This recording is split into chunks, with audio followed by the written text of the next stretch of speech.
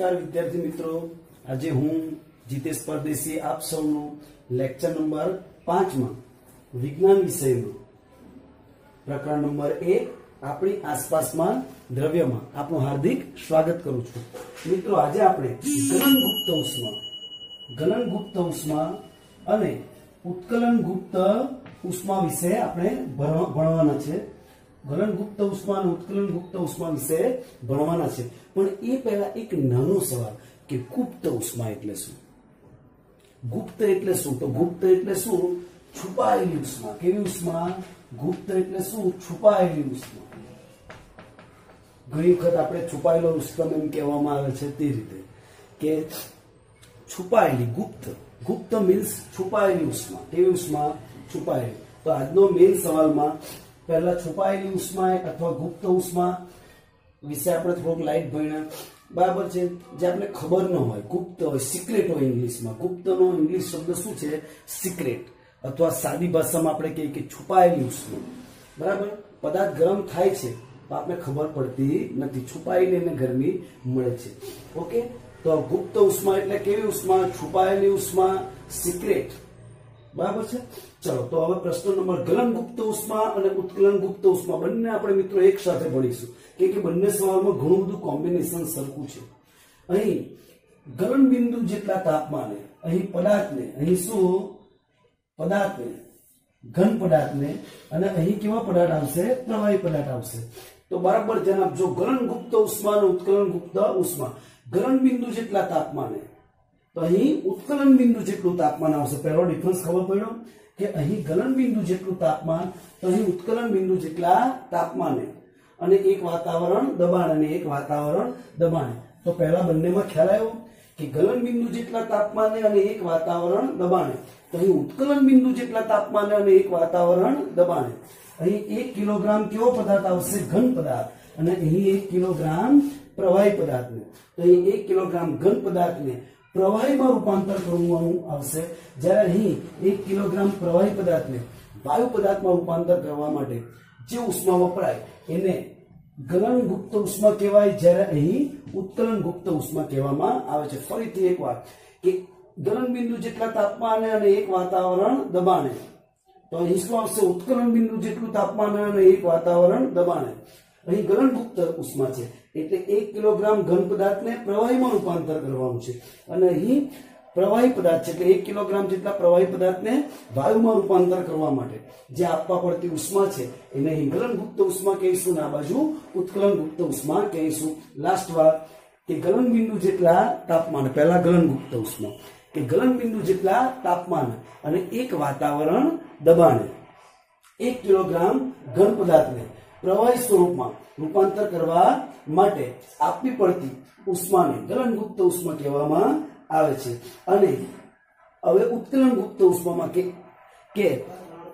उत्कलन बिंदु जेटला तापमाने अने एक वातावरण दबाणे 1 किलोग्राम प्रवाही पदार्थ ने वायु स्वरूप में रूपांतर करवा माटे आपवी पड़ती उष्मा ऊर्जा।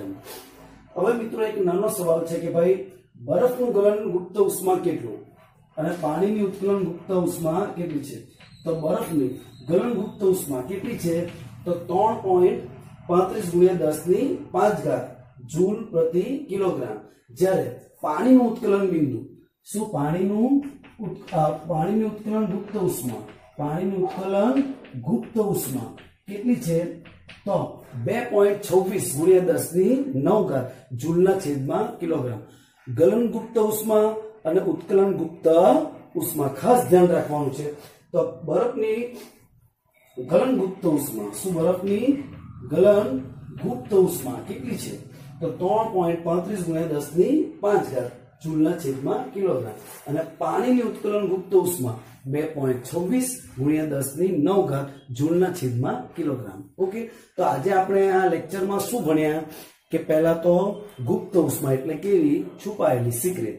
बीजू शुं भण्या કે ગલનગુપ્ત ઉષ્મા કોને કહેવામાં આવે અને उत्कलनगुप्त ઉષ્મા કોને કહેવામાં આવે। એમાં એક લાઇટલી ધ્યાન રાખવાનું કે આમાં પ્રવાહીનું ઘનનું પ્રવાહીમાં રૂપાંતર કરવા માટે આપવી પડતી ઉષ્મા ઊર્જા છે અને આમાં આપણે શું યાદ રાખવાનું કે પ્રવાહીનું વાયુમાં રૂપાંતર કરવા માટે આપવી પડતી ઉષ્મા ઊર્જા છે।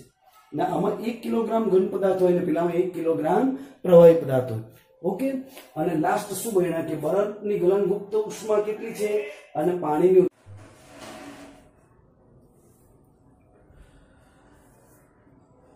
હા, તો મિત્રો હવે આપણે દ્રવ્યની અવસ્થા પર તાપમાનના ફેરફારની અસર વિશે ભણીશું. દ્રવ્યના અવસ્થા પર, શું દ્રવ્ય એટલે દ્રવ્યની અવસ્થાઓ તમને ખબર છે?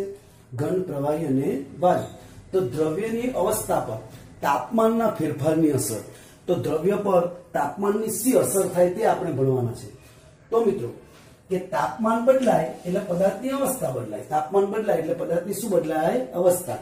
જેમ કે ઘન પદાર્થને આપણે ગરમ કરીએ, ઘન પદાર્થને આપણે શું કરીએ?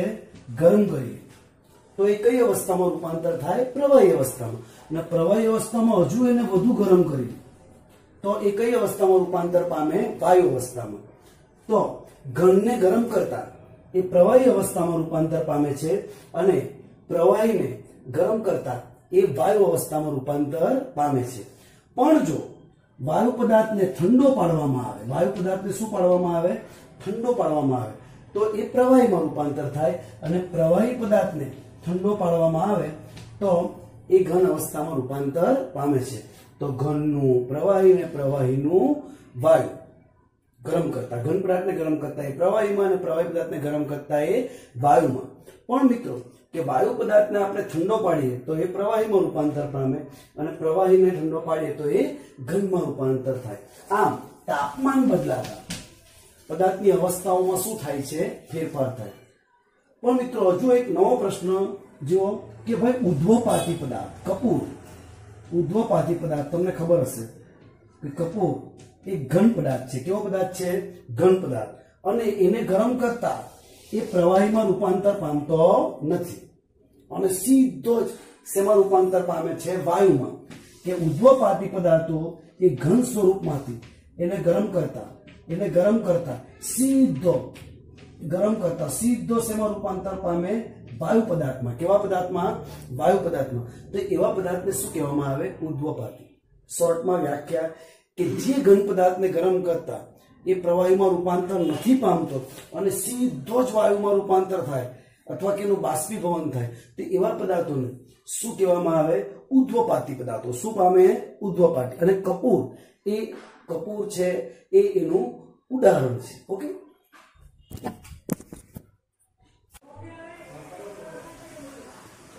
તો મિત્રો આજે હવે આપણે દાખલાઓ ભણીશું અને દાખલામાં સેલ્સિયસમાં ફેરવવાનું શોધીશું. શેમાં ફેરવીશું? સેલ્સિયસમાં. એટલે કે કેલ્વિનમાં તાપમાન આપ્યું હશે અને આપણે એને શેમાં ફેરવવાનું છે? સેલ્સિયસમાં. શેમાં ફેરવવાનું છે? સેલ્સિયસમાં. અને આમાં એક નિયમ મેં તમને કીધો જ હતો કે ભાઈ એમ વિચારવાનું કે સીકે હોય એટલે કે સેલ્સિયસને કેલ્વિનમાં ફેરવવાનું હોય તો +273 અને કેસી હોય એટલે કે કેલ્વિનને સેલ્સિયસમાં ફેરવવું હોય તો -273. સીકે હોય તો પ્લસ અને કેસી હોય તો માઇનસ. સીકે હોય તો પ્લસ અને કેસી હોય તો માઇનસ. તો અહીં શું છે? કેસી છે કે કેલ્વિનમાં તાપમાન આપ્યા છે અને એને સેલ્સિયસમાં ફેરવવાનું છે.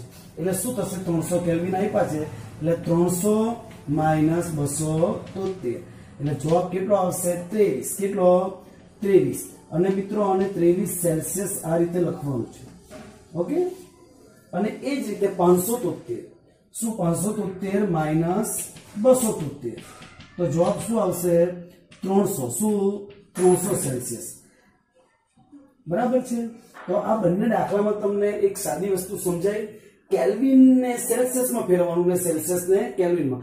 પહેલા તો એક મગજમાં ઉતારી લો કે જ્યારે સેલ્સિયસને કેલ્વિનમાં ફેરવવાનું હોય તો +273 અને કેસી એટલે કે કેલ્વિનને સેલ્સિયસમાં ફેરવવાનું હોય તો -273. તો અહીંયા શું છે? કેલ્વિનમાં તાપમાન આપેલા છે અને એને આપણે શેમાં ફેરવવાનું છે? સેલ્સિયસમાં. શેમાં? સેલ્સિયસમાં. એટલે માઇનસ કરવાના રહેશે. એટલે 300 - 273 તો 23 સેલ્સિયસ અને 573 - 273 તો શું થશે? 300.